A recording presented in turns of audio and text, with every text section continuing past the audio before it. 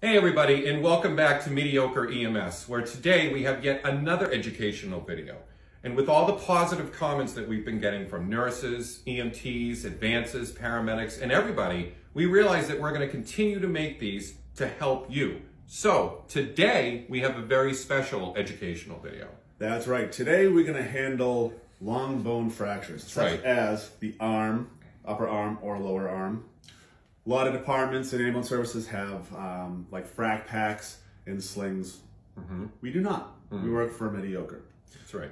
Other companies use things like cravats to sling and hold it to the body. We do not. That's right. But we have the next best thing. That's right.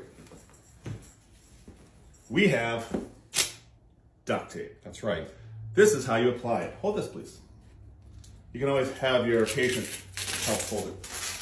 As you can see that it's securing my arm right now.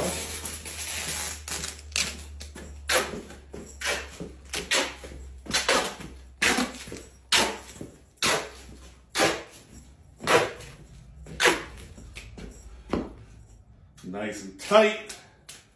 There. That's right. Now as you can see, my arm is now secure. Works awesome. And if the patient is screaming too much,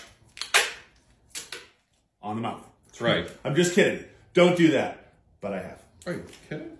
I did that last week though. Yeah. Well, Okay. it's probably a liability. But that is how to secure an arm fracture to the body. Works every time. Thank you.